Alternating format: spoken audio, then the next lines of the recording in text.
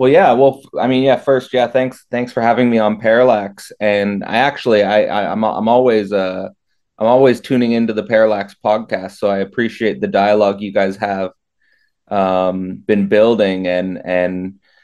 Yeah. So we were just talking about what my primary concern is, and I'm not. It was spawned by that question of should I read in the original German or should I read in the original French or something like that, or for that matter, the original Greek? It's an interesting question because in the history of philosophy, it does seem like there are these cultural centers which come to dominate the philosophical scene. I mean, Greece, Germany, and France are probably the most notable among them in the Western tradition. And I think there's obviously a place for that. And not only is there a place for that, I mean, there literally is a place for that in contemporary universities. I mean, there are many professors who specialize in that way. And I think that's fantastic. I think my personal aim with philosophy is a little different. And I also come to philosophy rather as an outsider. I mean, I never took a philosophy class in university at any level.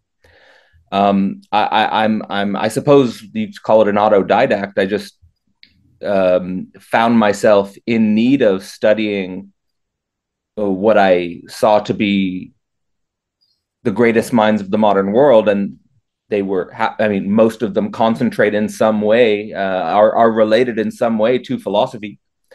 And it's not so much that I think it's irrelevant to study like those thinkers in their native language, as I'm trying to go into the densest text and extract from the densest text a comprehensive overview that can potentially raise the dialogue of what you might call the culture wars.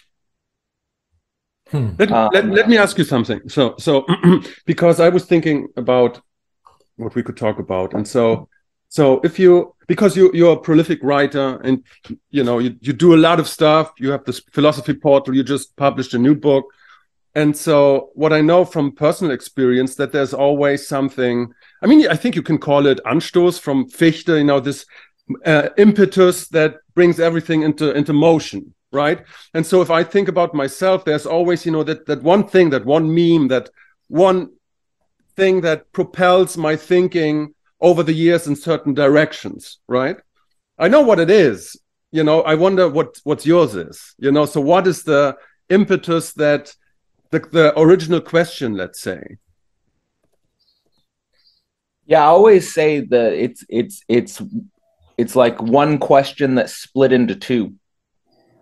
So the original question was basically when I was 19 years old or 18 years old, and I was just in a certain perplexity or awe or wonder at how strange human beings are.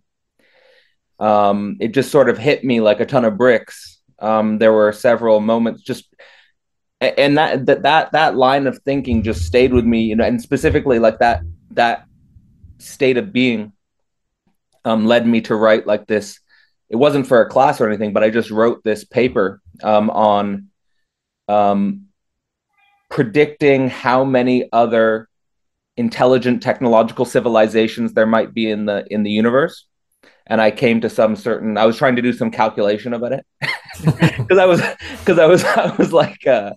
like, we're so weird, and I was like, in evolutionary history, there's nothing like a civilization, right? There's not like a dinosaur civilization, like where one species of dinosaur started to use language and technology and build, skyscrapers or whatever, or go to the moon or whatever. And so that anomaly of the human condition, and specifically the anomaly of the human condition in the 21st century, let's say, where there's this certain technological acceleration which seems so disproportionate in time scale to cosmological phenomena. Like, I was always blown away that like we could go from a horse and buggy civilization to like a singularity civilization in like 2 centuries, in like a very short time window, where like when you look at phenomena on cosmological timescales, you're looking at like billions of years for anything to happen meaningfully, right? So there's just like, what's this condensed compression of phenomena and acceleration and complexity, and that just sort of blew my mind. And so the first like question with that was like practically being focused on the difference between humans and great apes. I was also interested in the difference between like humans and life, but practically it organized around the question of humans and great apes. And that organized my thinking for a while. And at least in school. And then in the evenings, it would be more exploring blogs related to the technological singularity. So it was more future oriented than past oriented. And then, so it basically flipped from what's the difference between humans and great apes to what is the consequence of that difference for the future. So, like when I was doing the humans and great apes things, it was like, focusing on the origin of culture, the origin of language, the origin of tool use, the origin of self-consciousness. And then with the technological singularity focus, it became more the future of those things, but also the potential of a qualitative transition to a different, and like an evolutionary transition to a different type of world. I'm still interested. I mean, those things are still front and center in my mind. It's just that now I'm trying to approach those dimensions from a philosophical angle, as opposed to an evolutionary angle, let's say. Right. So I had a couple thoughts while you were speaking. One is like, also to come back to what you were saying before about the culture wars, and why that is particularly interesting. And of course, we were also here today to talk a little bit about your new collection, your book, which is a collection that you've put together of several artists, or several writers, including myself. I'm in the book. And I think that what you're doing is completely different, and at the same time very relevant, is that you're publishing your own works, and you're also publishing anthologies, and you're publishing works of people who get together in a community and create something together, which is like, I see the culture war happening over here, and then this whole other thing which is kind of transcends the culture war happening in your space and then in other spaces.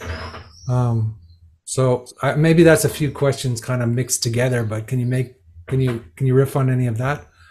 Yeah, I mean, first, I just want to say that when it comes to the anthologies, I'm increasingly wanting to see these as, of course, I want to take ownership of the fact that, yeah, I mean, I created Philosophy Portal. This is my project, whatever, own that completely, whatever. But I do want to see the anthologies as Philosophy Portal projects. First, as opposed to my thing. But at the same time, there's going to be a transition process where I can, like, the way I think about it is that I need to get something up and running. And in order to get something up and running, I kind of need to steer the thing or be the center of the thing. But eventually I can delineate tasks and it be more like genuinely, I don't know, collective or something like that. But I want to see the anthologies as Philosophy Portal projects first and foremost. And it is kind of like, rather than propositionally engaging in arguments online, like, oh, that person said something about this or that I disagree with, or that person did a podcast about this or that whatever I think is out of pocket or whatever, like, rather just create the environment that could potentially raise the discourse higher.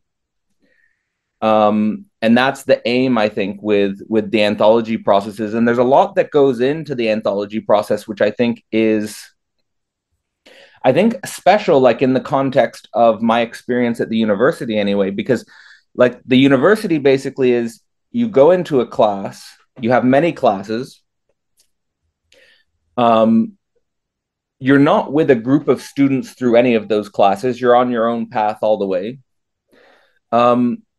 If you happen to develop your own independent research project, you'll go to a conference and you might submit to a journal. But those conferences are usually quite dead. Yeah. The atmosphere at those conferences are usually quite dead. Then you submit to a journal and you go through a very alienating critical process, which has positive benefits for sharpening your intellect, but very few people actually end up engaging your work deeply, or reading your work, or even becoming sort of almost communally embedded in an ongoing dialogue. That doesn't happen very often. Maybe if you're a very, very famous professor, that might happen to you.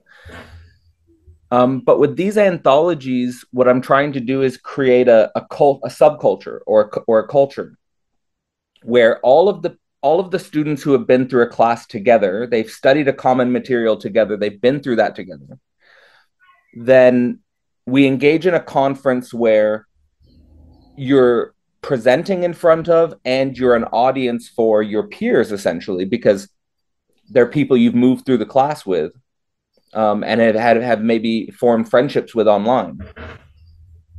And then you go through an anthology process, which has a peer review process where there is a critical dimension to it.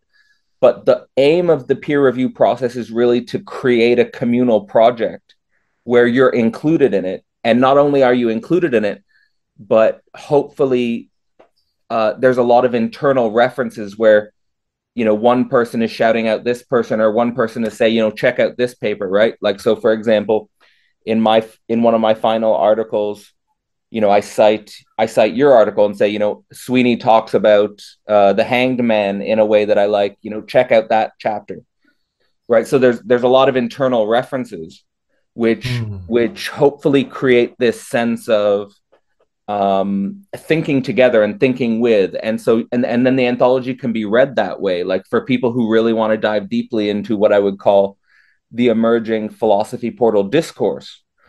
I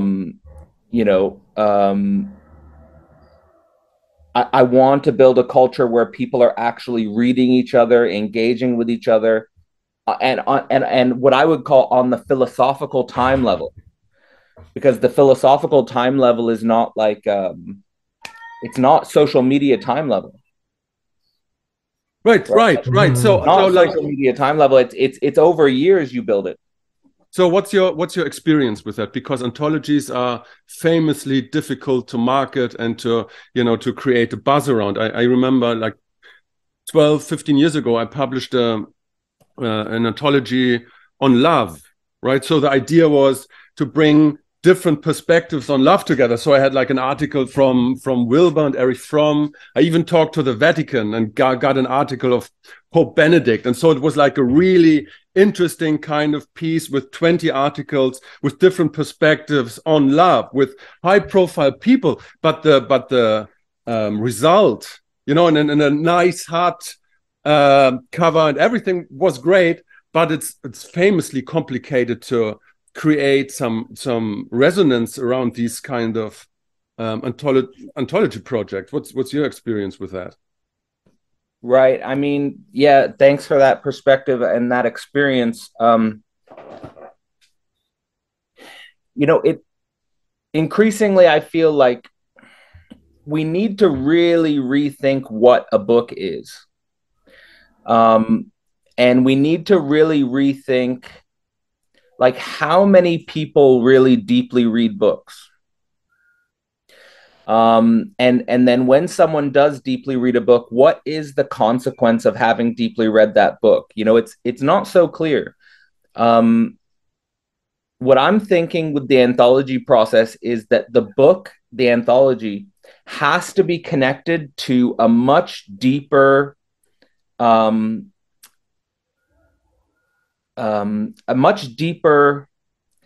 set of processes and events.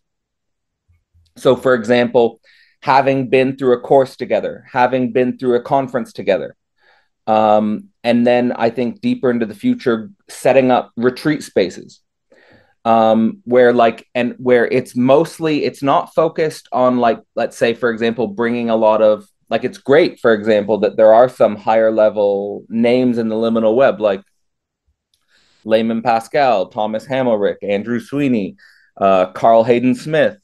There are some names like where people are, you know, like people know their names, right? And they might pick up the anthology because I want to read what Andrew Sweeney is saying, or I want to read what Layman Pascal is saying. That I'm sure that will happen. But what I really am aimed at with the anthologies is to give the students first and foremost the experience of developing their ideas in a paper, having like really worked, like I was talking to one of the authors in the anthology yesterday, Quinn Wheelahan, about his work he's been developing for 2 years now.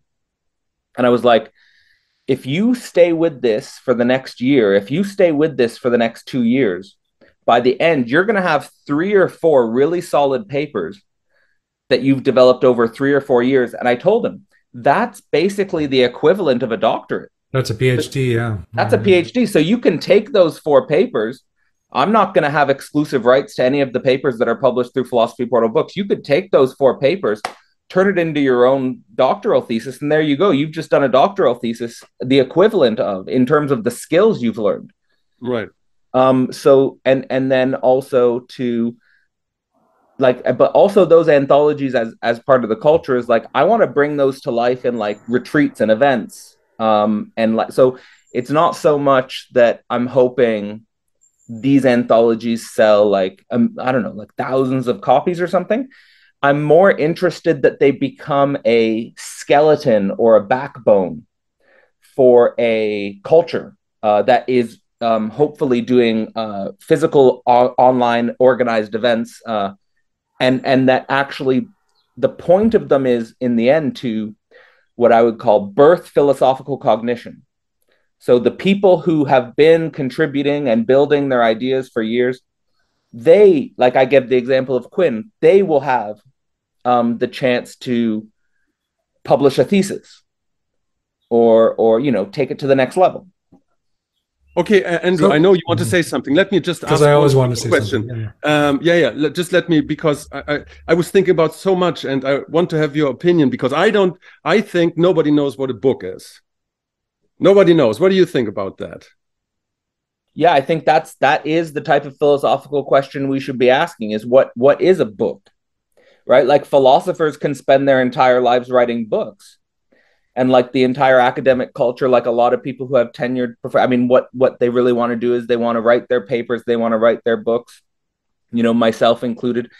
Although again, ever since I started publishing books, especially when I published my doctoral thesis, and it just sort of was like I spent 6 years writing this thing. And then I was thinking, when this is published, you know, something will happen, you know, like someone will read it and recognize it and something will move. But then you just publish it, nothing happens, no one responds, no one reaches out, no one gives a shit. And then so when I was writing Sex, Masculinity, and God with Kevin Oros and Daniel Dick, what really made that book come to life was using the book in a men's circle. Or what really made the book come to life was talking about the book at the European Men's Gathering with Manifesto. That made the book come to life. And that was rewarding. When it comes to the anthologies, again, I'm hoping that it serves some sort of physical embodiment retreat or something. So what is a book? I mean, I think a book, I've been reflecting a lot recently about how a few dimensions, and then I'll pass it on, is there are certainly things that you can't say anywhere except a book. Like, I don't think podcasting can't replace writing. Podcasting can't replace writing a book. And also the experience and the emotion of going through writing a book is something that is much different than just, say, like posting a blog on Substack or something like that. Like, there is, so I on the one hand, I'm very much in the energy of defending the idea of the book. And also the type of people that we need to encourage to keep writing books, because I think even in like these online liminal spaces, a lot of the thought leaders haven't written books, actually. Right. So, and I think that that's important. I think that the thought leaders of a certain community should have their ideas open and available in book format, like, and take a stand on a certain issue, so to speak. And then the downside of the book is that we also shouldn't think about the book, I think, abstracted from, let's say, community processes, which are really thought through, you know, developmentally and generationally, ideally. That's great. You know, I was thinking a few things when you were speaking. I guess the difference between the anthology is that Tom gathered a bunch of authors together and published it, whereas what you're doing is you're all of these different, you know, writers are working with each other. So there's a community aspect to that, which is, and then there's actual events where these people meet. Whereas in an anthology, you know, none of these people are famous and they don't meet, right? Whereas this is almost like a remedy to the alienation of university, because I teach at university, and universities are the most alienated places, you know, ever. Really, they're pure alienation. I mean, the students are in pain, you know, and teaching is a painful process there for sure. So I've also been thinking about, like, you know, how to change that, or how to make the experience more concentrated and more meaningful in all of its different aspects. Right. So I, you know, I go and do my day job, and then, you know, and then I'm working in my own realm about how to do that. And I think a book, yes, has to be in a context, you know, and all great books are sort of, they come out of a context of living relationships with people, you know, working with each other. So there's not this author, and there might be James Joyce, but, you know, he was also engaged with so many other people on, you know, in a physical space. And yeah. And just the question I have then is, I want to share just a quick experience I had the other day. I was preparing a course for university that I'm going to teach, and I had to create a kind of a technical document. And to create this technical document, first of all, I went to this program which creates a PowerPoint presentation in about 30 seconds using artificial intelligence. And so it looks pretty good. You got this huge presentation that can be created in 30 seconds. And then I wrote my really boring kind of like technical document that I had to write for this class. And I said, what if I just put that in ChatGPT and write it? And it did a much better job than I could do. And it was painless. And there you go. It was right there. I had a nice professional document, and I didn't have to go through all the suffering and pain of writing boring technical shit. So this is terrible in a way and wonderful in another. I'm thinking about what to do with that. And my reaction lately is, I haven't used pen and paper for a long time. And I'm trying to think about how to break away from this very technical language that is so easily produced in the artificial language space. So, anyway, so maybe the question is about the future here and where we're going. Yeah, I mean, I think this is something that I've been thinking about as well. I mean, I remember having a conversation with Thomas Hammerich for one of the Logic dialogues, where he was talking to me about his experience with ChatGPT at the university, where he's like, you know, the students can write their essay with ChatGPT, the professors can grade the essays with ChatGPT, and we can get rid of the whole process, because it's all gone. It's going to be swept away, huh? Right. So, but that's in some sense it's like a perfect dialectical synthesis, because both of the processes just fall away. Like, the students writing them fall away, the teachers grading them falls away, and then something new happens. And what is that something new? What does that look like? And I think that for me, like with the anthologies, and like, let me first start with like how I engage with it and I guess try to teach it is like, writing has to be connected to the to the drive of the heart. If writing is connected to the drive of the heart, then it's something which is communicating and constantly in a sort of experiential process with your intellectual becoming. And I think that is much more difficult to automate or to replicate with artificial intelligence. Like you can do technical papers, like I could put in like, you know, what does Zizek think about? Well, that's why it was a liberation in a sense, because I didn't have to write this bullshit thing. Exactly. I could work on the actual content of the course. Right. Yeah. So there is a liberation because a lot of the things that the institutions do can be automated. But then the question is like, what is the post-institutional projects that we can engage in, or, you know, which are more, I would call liminal web dynamic spaces, which I'm constantly trying to think the conceptual technical details of how the liminal web and the liminal network should work, and what functions they should serve beyond the institutions. And I think that like what I at least encourage all of the and what I see in the students' process is that it's you're not writing, like none of the students are writing these things for a grade. None of the students are writing these things because they're going to get a diploma at the end of this. I can't offer a diploma. I'm not grading you. But what is happening is that people are using these opportunities to cultivate the heart of their intellect. They're building their capacity to think their life process. And I think that's what that's at least, it seems to me, the way to go. I don't that is anyway the way I'm trying to build it, and we'll see if that becomes threatened by artificial intelligence at some point. But at least now, I think that it's not threatened by artificial intelligence. Well, I think that's the original meaning of humanities, right? Isn't it? I mean, writing an essay is to try to answer a question, an existential question. So the whole process should return to a real existentiality, as you say, the drive of the heart, rather than, it's become a simulacrum, and everybody knows it's corrupt and everybody knows it's rotten. Yeah, I mean, I think it's pretty hollowed out.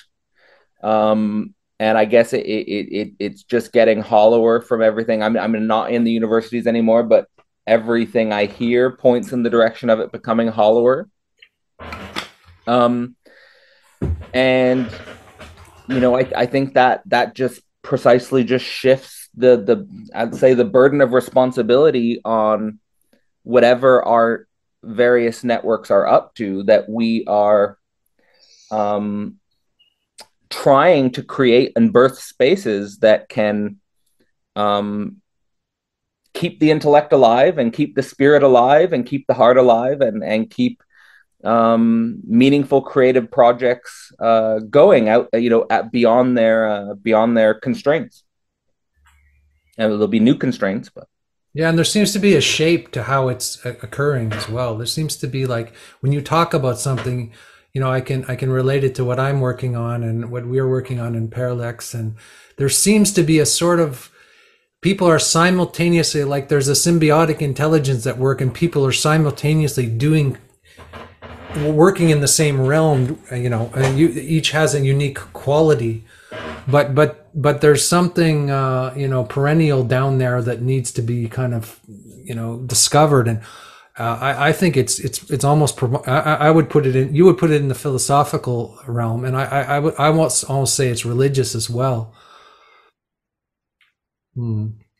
Yeah, well, I mean, this is a conversation that's coming up more and more. Again, I would I'm always looking for ways to think about this differently, but I like the triad between philosophy, religion, and art.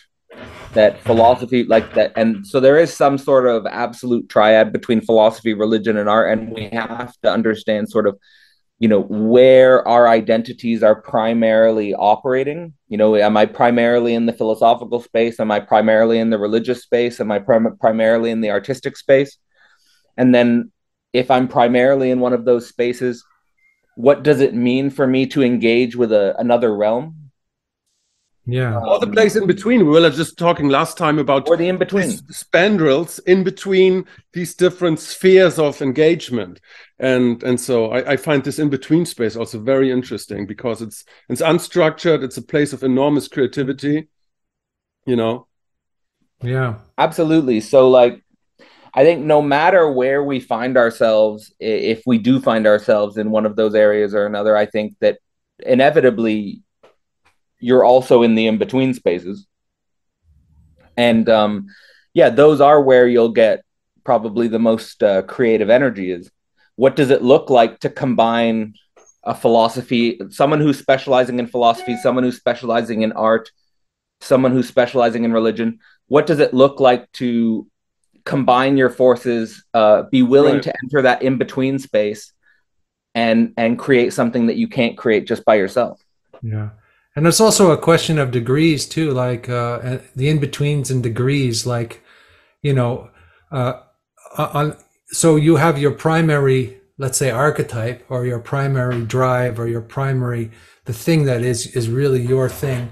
But that is dependent on the other things as well. That doesn't exist in isolation. Like philosophy needs religion, and which needs art, and there's an interdependency in the whole ecosystem, even though we have our primary thing. Interesting, like I studied the Gurdjieff work, and Gurdjieff's original philosophy was based on these centers, heart, body, and mind. He called them the three brains. But then later he talked about the importance of developing the in-betweens is even more vital than developing those actual centers. So the focus is on the relationship between the centers as much as it is in focusing on the primary center. Yeah, I mean, like you could apply those categories of the heart, body, and mind to what we were just talking about with like what is a book, and like what do we do with writing after ChatGPT, for example. Is that maybe ChatGPT is the revelation that all of the writing going on in universities is not fully thought through the heart, body, and mind triad, for example. Mm-hmm. Indeed, yeah, and that. Well, yeah, it's a reflection. It's not like it's a autonomous thing that's happening. It's a reflection of the emptiness, right, of the whole, and the mechanicalness of the whole project.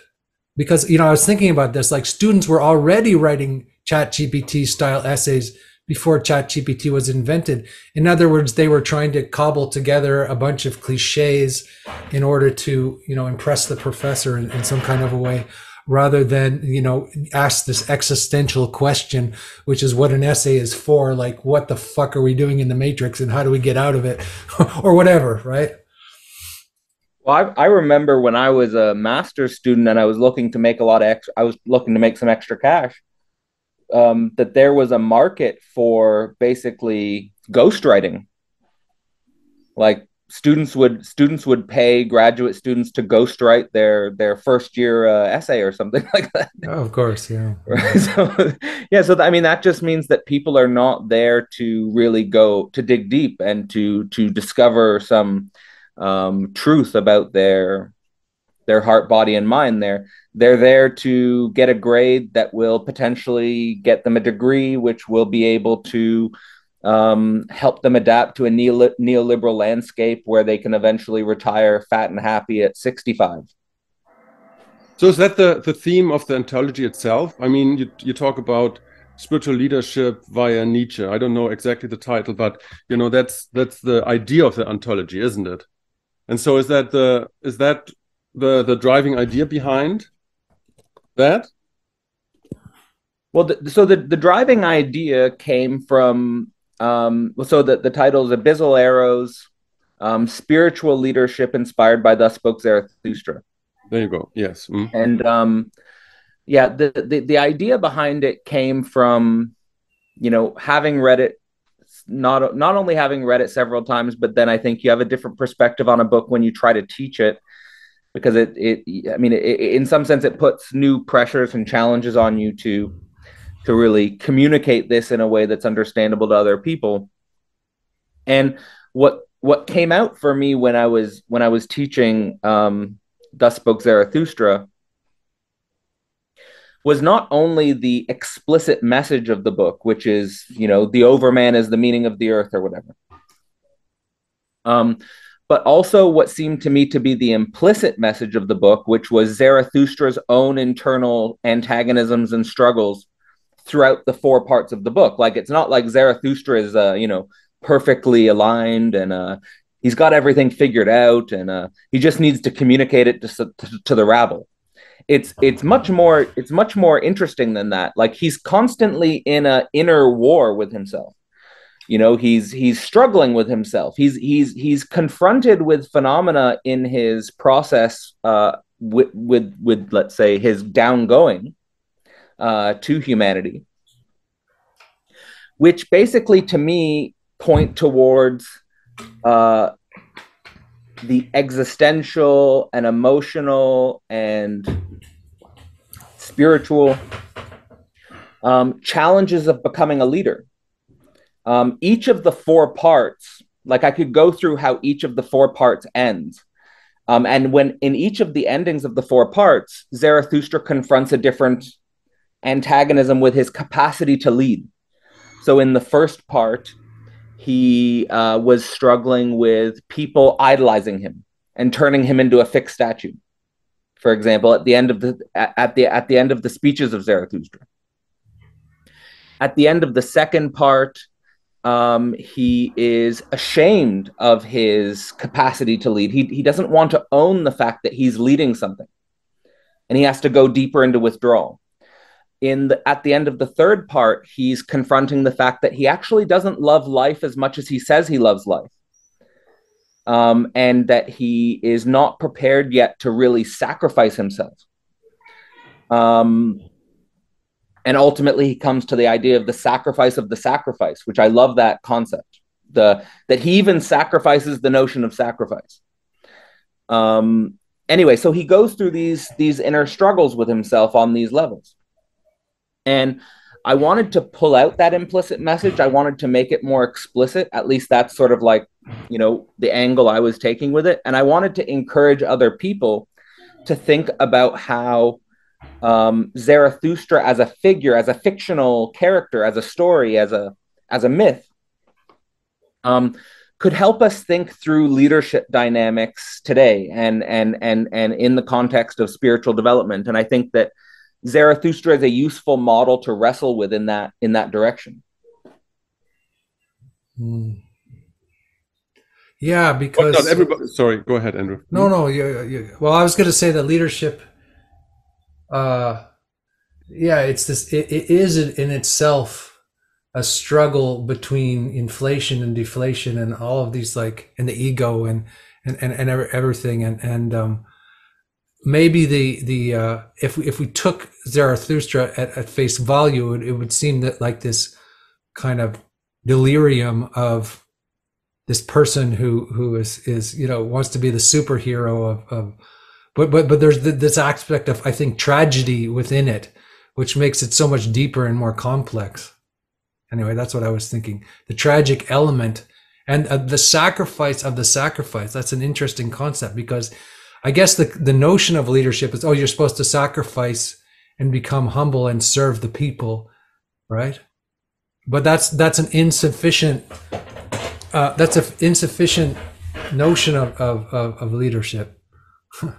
I don't know how to go even further than that. But what do you mean with leadership? Because what you don't want is that everybody strives to leadership position, because that's absurd, right? And so what do you mean with leadership? Yeah, because because everybody's like, we need to be, in the leadership, and you need to do this, and everybody, but not everybody is cut out to be, a leader or in a leadership position. So there's another dimension probably to it.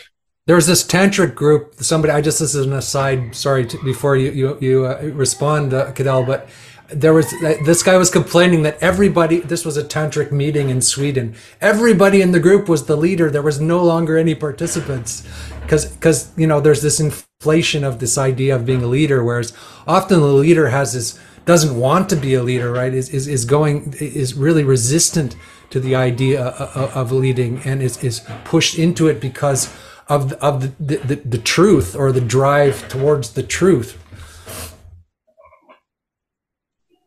Yeah, a lot of that makes a lot. I mean, yeah, all of that actually makes sense to me. It's certainly not the case that everyone needs to be the leader, and in fact, if everyone became a leader, then there would just be a paradox of that word. That word would cease to make sense. It's almost like I get the ideas that Alex Ebert often talks about the homogenization creating a flat line. It's like if everyone's a leader, then there's no leaders anymore. Right. Right. So we certainly don't need a situation where everyone becomes a leader, but increasingly, at least in the way I'm trying to think through the liminal web dynamics, is that we do need to think about people who simply become leaders by taking initiatives on projects. If you take initiative on a project, can you, for example, as Sweeney was pointing towards, own, like when he's saying like the leader doesn't want to lead.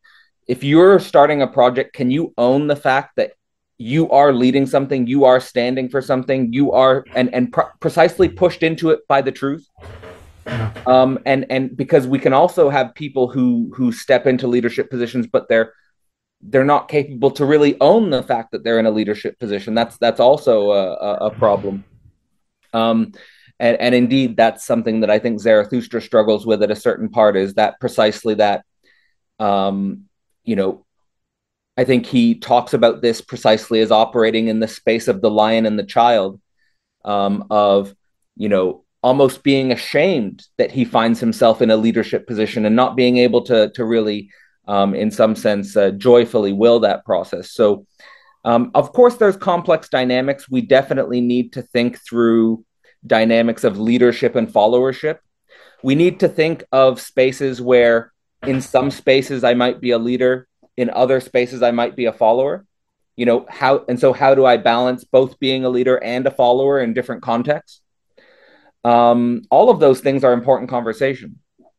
Right. But I mean, also, the whole idea, you could read the Overman, the Superman as a metaphor, right? As something that you do internally. Like, I don't know if you have read Peter Sloterdijk, but he talks about something like a vertical tension that you have, right? A vertical tension where you kind of create a unit between you in the future and you now, right? And you orient yourself towards something that has not been achieved yet, a fuller version of yourself, a more complete version, and the future kind of excels to push you into the future and tries to draw you into the future. And these are kind of different, similar kind of images, So you have the Superman, something that is maybe your future, a more complete symbol of yourself in the future. So, and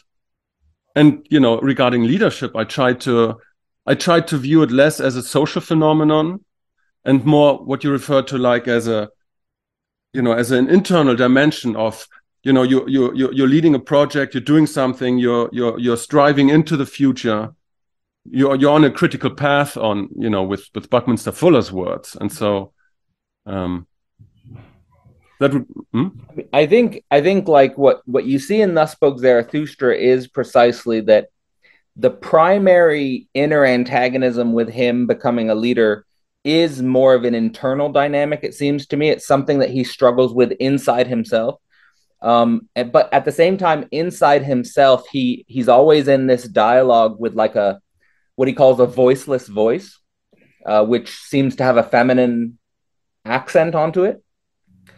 And that's really where he engages this implicit narrative of his own struggles and his own process of becoming, is in this internal dynamic with this inner other, or this extimate other, as I would probably like to frame it.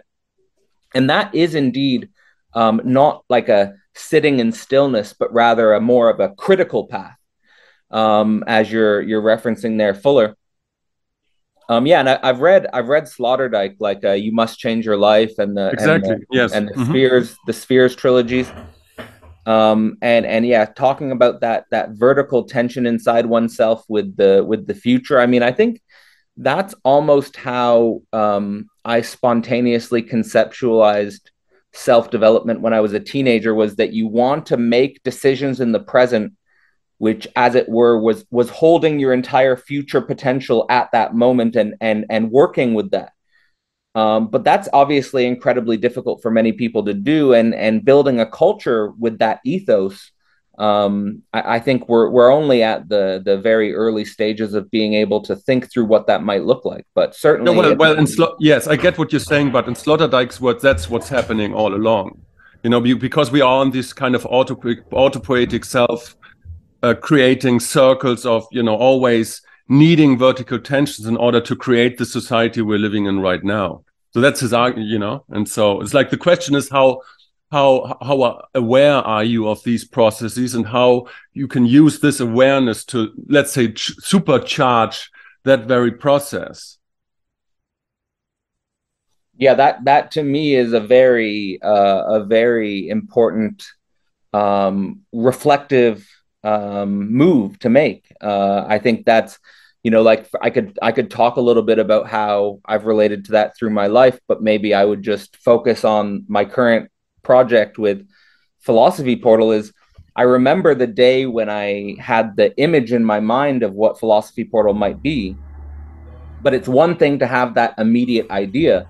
And it's another thing to actualize it. And I think that in order to actualize it, you do have to be this self-creating circle, and you have to become increasingly aware of, you know, at the same time, the supercharged image of what the thing could be, while at the same time navigating a whole bunch of practical, complex dynamics, which are constantly requiring you to think new things and overcome new tensions and hurdles, which you could never have anticipated or predicted. And so it's you know, you constantly have to think as you go. Right. Yeah, I had a couple thoughts. I was thinking about this great yogi in India who was a beggar, and he had thousands of people come to him. He was this great leader who was simultaneously a beggar, right? So he went to the lowest of the low. He went down the mountain. That's right. And often we imagine success to be going up the mountain, but there's a way in which there has to be a really powerful ascent to the bottom, I think, before that really profound leadership can arise. Otherwise, we're just trying to construct something all the time. And then also, we have to be less attached to our construction. So we make something, we have to allow it to fall apart in order for a new iteration of that thing to come about. You know, so I struggle with that in groups that I've done, is having to let the thing fall apart in a sense, so something new can arise. And I think that's important. As a leader needs to know how to let go of something, including his own leadership at certain points. Because if you hold too tight to the position or the power or the thing, then it becomes too much. It will fall back down on your head. Yeah, absolutely. So there's a lot in there that I like. What it's making me think about is there was a humbling moment for me in my process where for about 10 years I was motivated by the image of the doctorate, like just you know, that was what I was trying to actualize, and it was, in some sense, that was like climbing a mountain. And then, you know, when I finally published the doctorate, there was this huge confrontation with impotence, my own impotence. You know, like that, you know, it's not just you publish the doctorate and again, like all the doors of the world open to you or something like that. It was rather that I had to let that identity go in some sense. I had to, like, I basically started to explore lack. So, you know, I would say my dominant phenomenological experience after the doctorate was like experiences like fasting or abstinence or meditation, or just letting go, shedding that identity, and starting from the beginning again. And I do think that, you know, when it comes to our projects, like I'll speak personally about Philosophy Portal, is that I do think you have to build the destruction of the project into the project itself. Right. So and that's something I'm asking myself constantly is, at what point will I have to destroy Philosophy Portal? At what point will I have to let this go? Right. And that's something that I'm still working through. But I do think that it's important to keep that dynamic in your mind. Is, you know, you build something, but you're not building something for it to, like, I don't know, be permanently reified. Absolutely. I mean, the you know, the old English Hermetic traditions, you know, in their publishing circuits, they always said, you know, we have 4 or 5 years of, you know, of speaking, and then we have 4 or 5 years of absolute silence, where it's like where we don't do nothing, and where we, you know, try to reinstigate the circle anew, in a kind of sense. And I always liked the idea, you know, to this interplay between death and life, and to know, I mean, as Goethe said, everything that is living is worth to be destructed, you know. And so I really like that. Mm-hmm. Yeah, and on the other hand, there are some pieces of work, like we're going back to, like you're going back to Zarathustra. Like most of our creations just dissolve into nothingness, right? You know, almost all of our creations and all of them will eventually dissolve into nothingness, but some creations kind of endure. So that's interesting.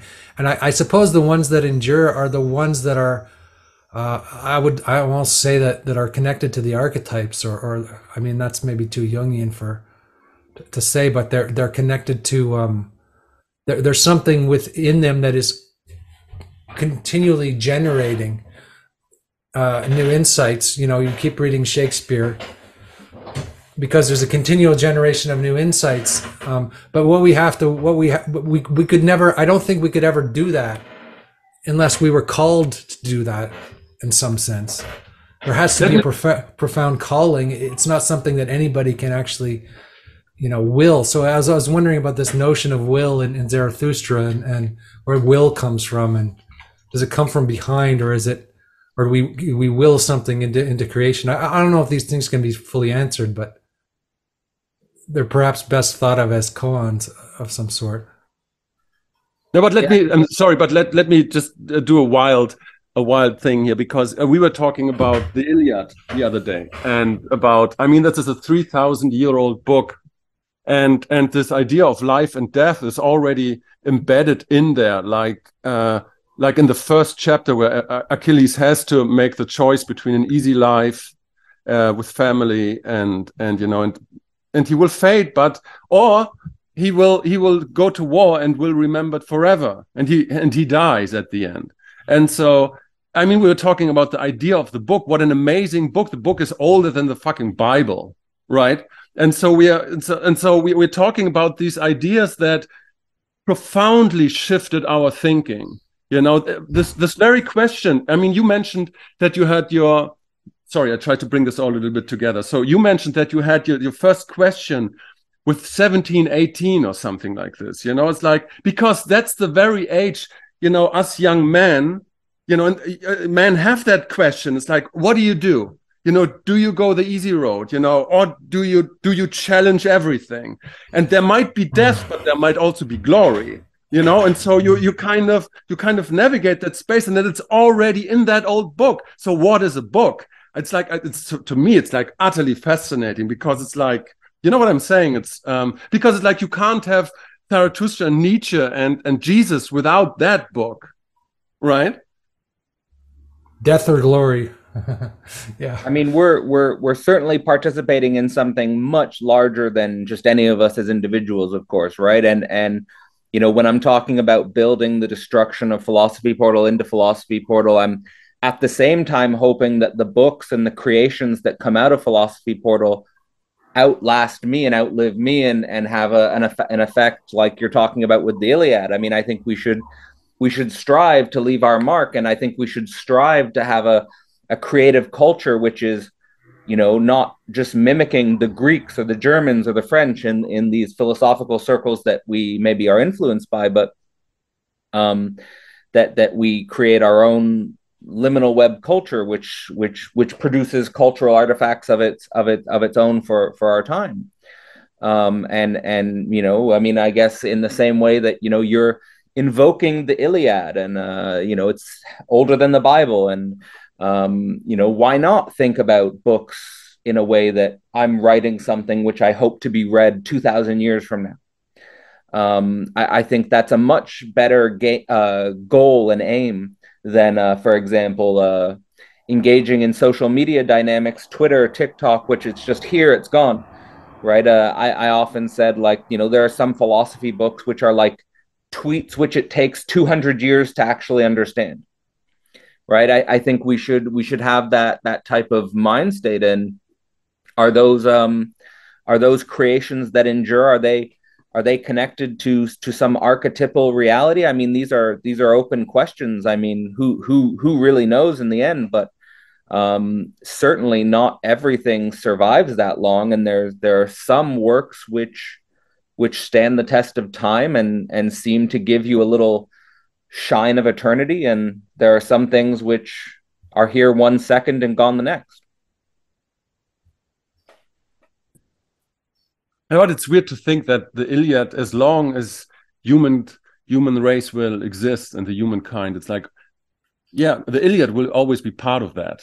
You know, that's a weird thought. I mean, it's like in the pyramid of things, you know exactly where a piece of art kind of is located. You know, it's like, oh no, it's like the Rolling Stones will fade, but John Lennon, he will last. I don't know why that is, but you instinctively know you have this relationship to eternal truth. You know what I'm saying? It's like Nietzsche and Hegel. These persons will persist. You know, I'm not so sure about Schelling. You know, so it's like, you know exactly where, you know, these kinds of pieces of art and philosophy kind of are located in the grand scheme of things. Well, it's a transpersonal question in a way. Yeah. Like it's like enlightenment, right? It's like we should have the highest aim. I agree. Absolutely, our aim should be full enlightenment. You know, that is the aim. You know, and if that could be expressed in a piece of art, then and that enlightenment doesn't mean some, you know, final static position or place. It means you know, a dynamic eternity, the fountain of constant, you know, expression.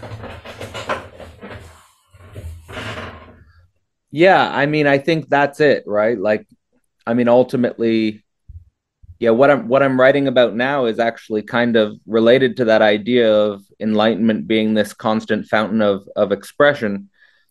Is that's really the source, at least for me. I think that's what I would call the source, is just that capacity to continually revive and renew oneself, and to be this sort of source of creative drive. And so no matter what it is that comes out of that creative drive, whether it's like, for example, Parallax or Philosophy Portal or whatever, is that those things are never the thing. The thing is this source of this wellspring of creativity, which, you know, Parallax and Philosophy Portal can rise and fall as they'll naturally, whatever their natural goal is or whatever their natural consequence is in the world. But we have to keep in touch with that source, that ever becoming creative drive. And to have some sort of, I do think it's important to like cultivate some sort of continuity with that retroactively. Like, for example, you know, I start this podcast by talking about a reflection I had when I was 17 or 18 years old. And there is even though I've had projects which rise and fall in that time, there is a continuity in that intellectual process, which is, I think, integral. Beautiful. Yeah, there's an original inspiration, right, that we all have maybe in our lives, right? Something that there's just a moment or a flash which lays out the whole path for us in a way. We don't really know it at the time, but you can go back and look and say that was the moment that laid out the whole path, you know. And then I've diverted from that path and fallen out of it and then come back to it. And, you know, we always fall out of the path until we're fully on it, you know. So we're fully. There's a term We're fully on the chariot of Makurva, or what, to use Jewish mystical language. We're on the chariot of, constant creativity. There's in system theory, there's a term called systems drift, so systems kind of iterate in time in certain directions and so, but they have an impetus, and so, but, the drift is already there with the impetus. And I like that idea. So it's like you do these things, but the impetus stays there, and you iterate and you try and you fail and you do something new. And by that way, you're becoming who you're supposed to be. Yeah, the falling out is also part of the arriving at the same time,